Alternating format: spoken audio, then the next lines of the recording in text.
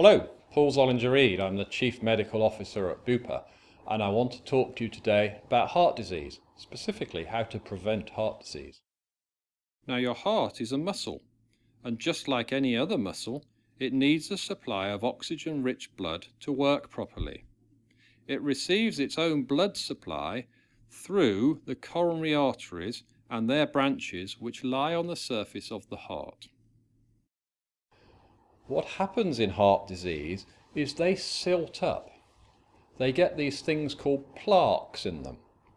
Now, if they generally silt up, then people can get what's called angina, chest pain, which typically comes on when they walk up a hill or they eat. But occasionally you can get narrowings that then burst. Those plaques rupture, and then an artery gets blocked and you have a heart attack. But what are the things that create and cause and aggravate heart disease? And if we look at them in turn, smoking is probably one of the most significant factors.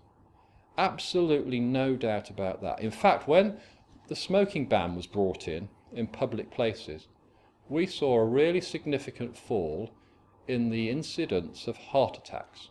And that happened within 6 to 9 months. So we know smoking causes heart disease and can precipitate heart attacks.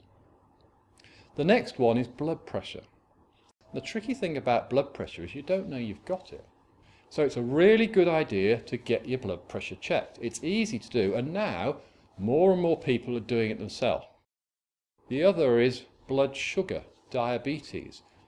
If you have diabetes, you are at much greater risk of heart disease.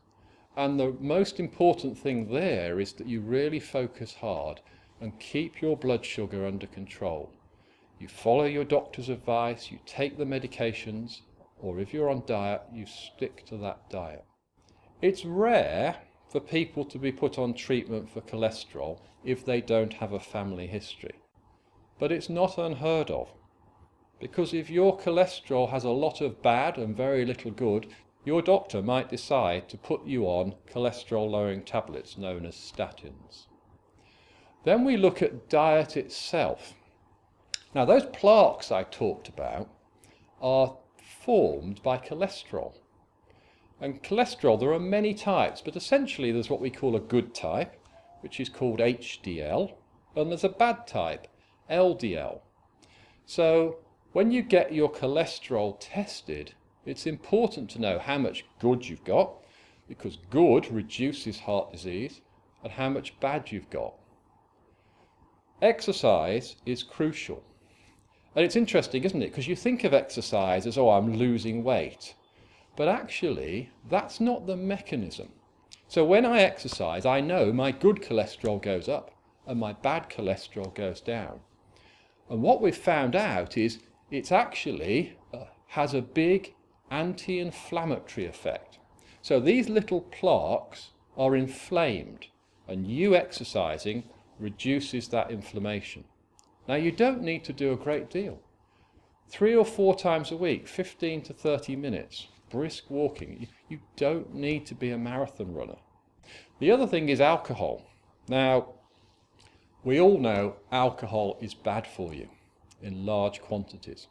But there's no doubt that 1 or 2 units a day is good for heart disease. It has a positive effect on reducing heart disease. So there's lots you can do to prevent heart disease.